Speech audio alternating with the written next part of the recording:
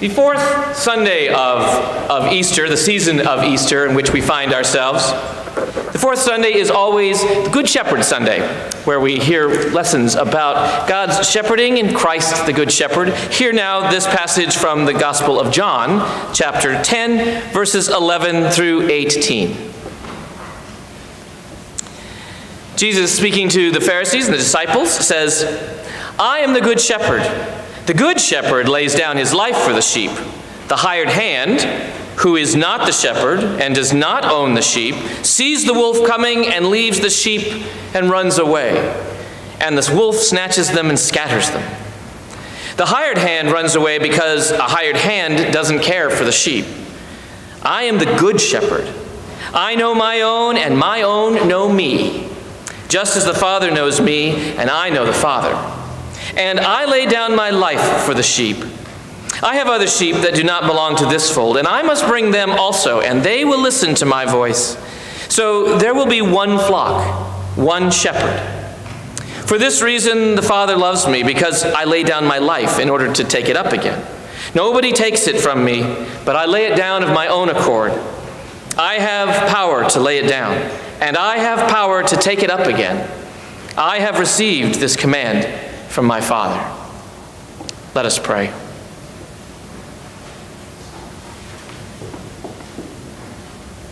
Lord, you shepherd us through the valleys of our life. We ask you now, shepherd our minds and our hearts. As we meditate and pray together, as we work and labor this week, may your word dwell in your people. May it feed your flock. Holy One, bless us, mind, body, and spirit, that we might serve you with all that you feed us with. In Christ's name, amen.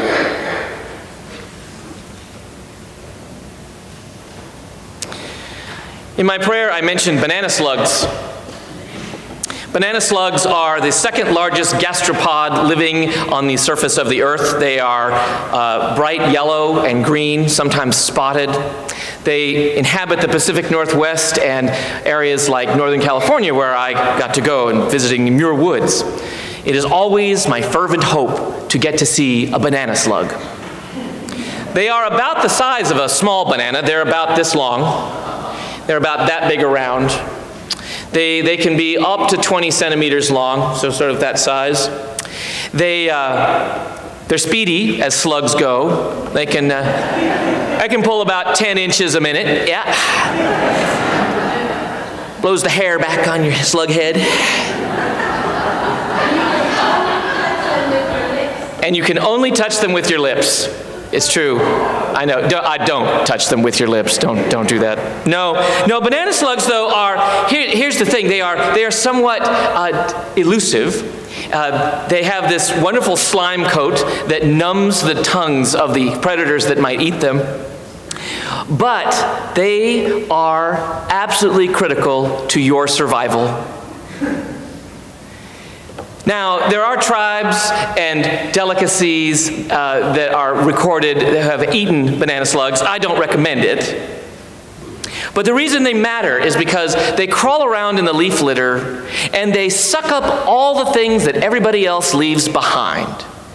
And they turn it into this incredibly nitrogen-rich food. They spread spores of mushrooms that get spread no other way, and they carry seeds that can't be propagated by any other animal.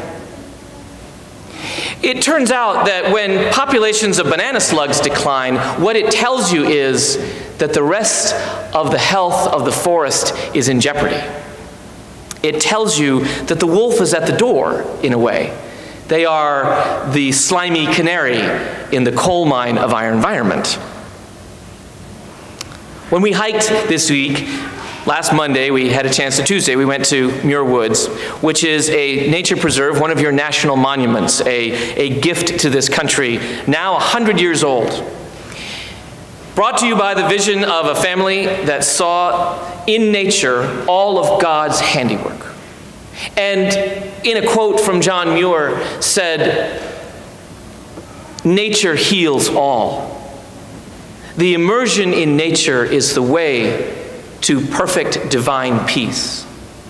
And so, when the valley was threatened to be dammed and flooded, covering 5,000-year-old redwood trees, soaring 200, 300, and 400 feet above the forest floor and the 10-inch banana slugs.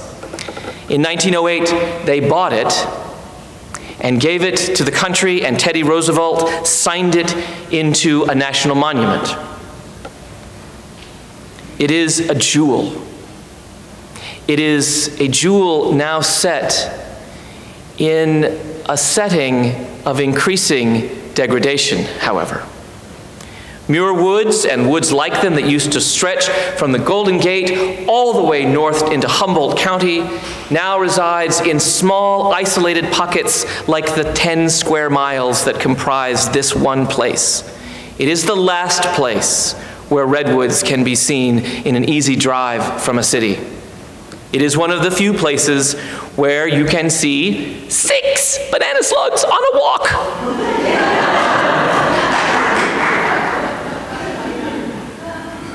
6 banana slugs, all slugging their way through the forest floor, sliming up the sea, the bed of leaves and needles. They're wonderful. And they are what health looks like. In this world where we are hurt on the inside, you know that hurt people sometimes do hurtful things. We do it to one another. We fail to shepherd our own needs and wants in ways that lay down love for others, as the writer said. We instead shepherd the world as though we were to butcher every single sheep we had. We act as though, instead of being the shepherd, that we are the processors of mutton. But no mutton comes if you do not tend the sheep. The sheep of this world are multifold. They are not just the people and our hearts and minds directed and given to God in service. They are also the intricate web of life in which we exist. We are connected. We are not divorced from nature. We don't live on top of it. We are the slugs.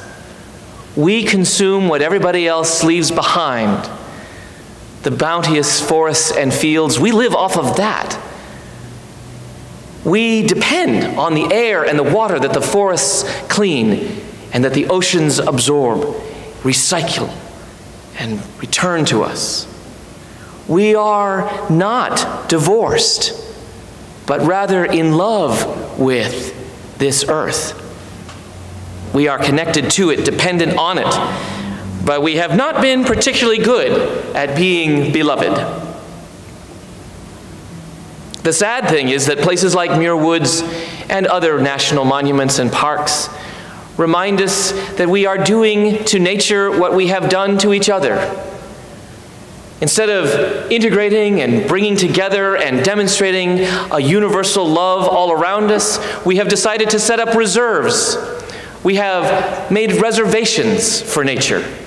We have corralled it, we have fenced it, we have outlined it, we have relegated it to only certain places and said, there, I will go there to experience nature. I will go there and be a part of the natural landscape.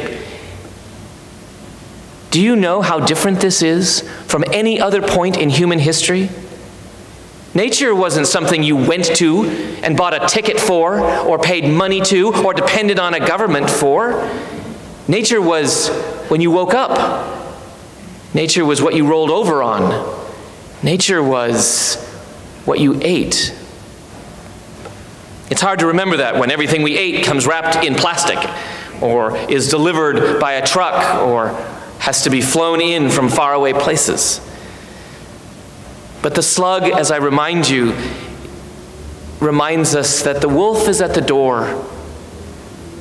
The wolf is at the door environmentally, and Appalachia is one of the worst affected areas. We have forgotten that clean water doesn't know a political party. Clean water doesn't care whether you are young or old or how you voted in the last election. Clean water matters to all of us, and poisoned water will poison us all. There are over 400 miles of Kentucky streams we can't drink from or eat the fish from. The wolf is at the door in Appalachia as much as it is in the Pacific Northwest. Bird species that no longer sing here because of habitat destruction, and people, my friends, who have the highest cancer rates of anywhere in the nation. It's Kentucky. We are well above the average, like by hundreds of deaths per 100,000 of population more than any other state or than the national average. So the question is then, how do we shepherd both ourselves and the world in such a way that we promote the healing and health, not just of one thing, but of all? There is inspiration, I think. Jesus says, I'm the good shepherd. I lay down my life for the sheep. And as I said to the children, I don't think this means that you need to throw yourself in front of a moving bullet in order to lay down your life. Far better that you should build your life and lay it down in such a way that every slug, every mountain bluebird, every small protected tree frog has a place that keeps your water and air clean and pure for themselves and for you. Better that we should live our lives so that we reduce our dependence on plastic and preservatives and work at preserving one another, both with the kind of love that is the affection of our heart, but also the kind of love that is the protection of the ability to live. Love takes those many forms. We want to go to romantic love, of course. We want to remind ourselves that love is what you do to the neighbors you like. But Jesus reminds us that love is what you do for people you do not like. Love is what you do for people you don't like. Liking people makes it easy to love them. Of course it does. But in many, many places, Jesus says, well, yeah, sure, but if you love the people who already love you, not a lot of effort in that, y'all. Not a lot of actual work involved. If it were easy, everybody would be at it. How do you love the people who don't love you, who you do not like? Because they too need good water, and they too and their children need air to breathe. It's a good question, and it matters, and there are signs of hope. This is what it means to shepherd your life in such a way. You can do for you. Number one, you can do for you. You do you. Reduce your waste. Grow some more food. Get a box. We got 122 of them going out there. Grow some food that you don't have to package and process. One tomato creates a home for a lot of slugs. Trust me. Increase your awareness of how what you do impacts others. That's another way to shepherd, yeah? Just be aware that your actions matter. Just like the kids told us, your actions matter. And while it may seem very, very, very small, the way you internally focus and locate the way of being connected to others in your life changes the way the world can connect to its environment. We can all be more aware. And when we are, let me just give you signs of hope. Things change, right? Things change. Even in Kentucky, groups like Kentuckians for the Commonwealth, Sustainable Berea, things like concerned citizens who want more parks or plant flowers or simply more edible yards. All of these things are signs of change that promote habitat. There are a group of hunters who got together some 50 years ago in order to preserve wetlands so that there would be ducks. And these hunters said, we can't shoot all the ducks, we don't want to, but there will be no place of beauty for these ducks to go if we don't work at it. And so the very people who we think of as, one-sided takers, are the ones who exhibit to us the fact that, no, they're part of a circle. We all are. And so preserving wetlands became the aim of Ducks Unlimited, one of the most successful agencies to promote and preserve waterways that are healthy, clean, and good. And you know what's good for ducks? Turns out to be good for you. It turns out to be good for all of us. It turns out to be a really great thing that there are salamanders and ducks and slugs and all kinds of creepy, crawly things that you don't necessarily have to like, but that are part of the web of our lives. The wolf really is at the door, but that doesn't mean we can't lay down our lives and prevent catastrophe. If we are not the masters of this world, we are also not passive in it, nor should we be. Scripture reminds us that we are given stewardship of creation. Not for a resource. It's not our Walmart where we just go in and pick what we want off the shelf, leaving the debris behind. But we are partners in creation. Just as shepherds are partners in a way with the sheep. You know, in ancient Palestine, in some cases they still do this, the Bedou, they will form a corral, essentially, with a single opening. And the shepherd would sleep in the opening after the evening grazing was over. The sheep would be driven inside, and the shepherds would, and sometimes still do, sleep across the opening. It keeps the sheep from going out because they don't like to step on squishy bodies of shepherds. But it also means that the shepherd is right at the doorway, knows and hears the first bark of the watching dogs, and can stand and defend the flock at the door. Human beings are shepherds of our world in this way. We are at the doorway and can prevent the dangers that are coming at us fast and furious. We can do it. We have done it. We have to remind people that selling off national monuments is probably not a helpful way to do it. We have to remind each other that it is love that drives good action, love of neighbor, love of politicians, love of those people we don't like maybe, love of our future generations whom we have not met, that must keep us going when it seems easier or more convenient or faster to take what is detrimental rather than what will build us up. We are close to too much destruction. We are too close to losing not individual species, but whole environments where we thrive. There are several psychologists who suggest that it is the way we treat each other that lays a pattern for how we have treated our natural world. So when we treat each other better, as John says in that letter, when we learn to love one another better, I think we will be open and have greater strength to love all that loves us with greater skill, with greater effectiveness, with greater breadth. I want to close with this poem by George Ella Lyon, one of my favorites. It's her one called Prayer. It's a reworking of the Lord's Prayer. George Ella Lyon was Kentucky Poet Laureate for a while, has been to Union Church, and I know is known to many of you. She writes this prayer. Our Mother, who art in the kitchen cooking us up, hallowed may we see all that is your kingdom here, delivered into our hands, your will in children and trees leaping out on earth as if it were heaven.